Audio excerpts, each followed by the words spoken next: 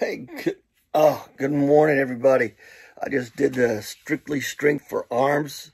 My arms hurt, as all there is to it.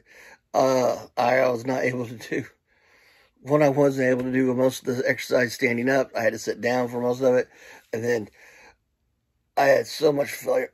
My right arm was just, oh, God. It's like, oh, you need to work on that more.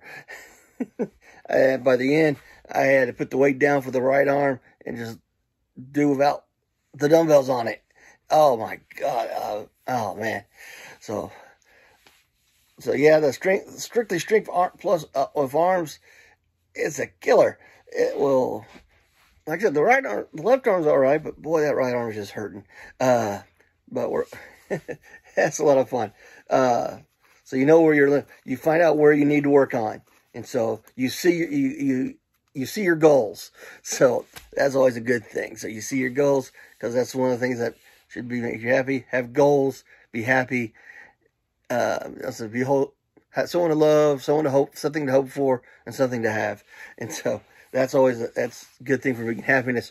But yeah, So I've done 3 sessions every day during this for the first 4 days of the year. I did the Simply Strength today. I'll do, I think, core and a foundation tonight. That's my plan. Or maybe balance, because I always need that balance too.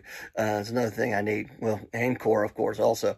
And now I think I need more shoulders. I need more shoulder therapy tonight too. But I'll get there. But what was I saying today? Oh, remember, it isn't what you have or who you are or where you are or what you're doing that makes you happy or unhappy. It's what you think about it.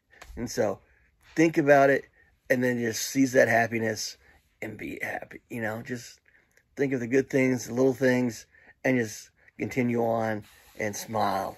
And, you know, it's contagious, just like the COVID. Oh, I didn't say that.